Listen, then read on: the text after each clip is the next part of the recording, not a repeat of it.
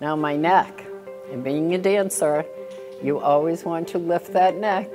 And I had that jiggles hanging down like a turkey neck, as they call it. And now I can feel comfortable lifting. And as far as the scarring goes, down the side here, I don't even see it. And nobody else ever notices it. And a lot of times, dancing, I'll just take my hair and throw the whole thing up, and the back and everything. It just came out wonderful. I don't have any scarring, even under the chin. I really don't even notice anything, and neither does anyone else.